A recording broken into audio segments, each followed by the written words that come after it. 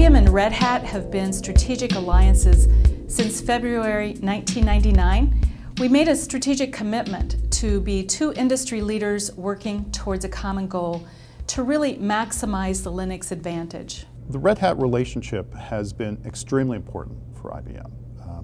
It's no secret that the world is really shifting to the Linux operating system in the data center.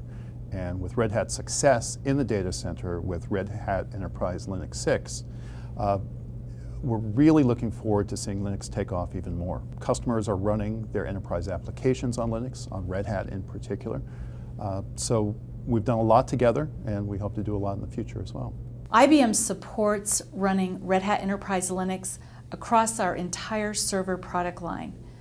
So this enables customers to work with Red Hat and IBM to select the server infrastructure that best fits their specific requirements, whether it's System Z, Power Systems, or System X. Red Hat Enterprise Linux and the forthcoming Enterprise Linux 6 are very important because it runs on so many different platforms.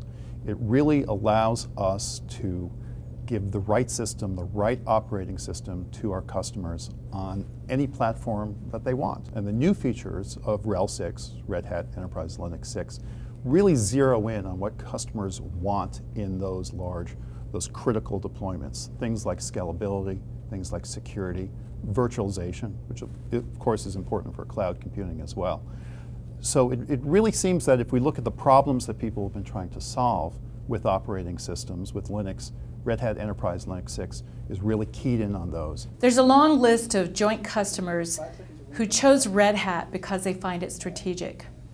Red Hat's support of all three major architectures at IBM means that we can jointly offer our clients a lot of choice. Customers are looking to spend less money to solve their problems, and they're also looking for the operating system to do more for them so that they can specialize in being, let's say, a hospital or an insurance agency or a bank or something like that. So I think Red Hat Enterprise Linux 6 provides a very strong infrastructure for customers in all sorts of industries, and it will give them the security, if you will, to know that it has the capacity to handle whatever they throw at it.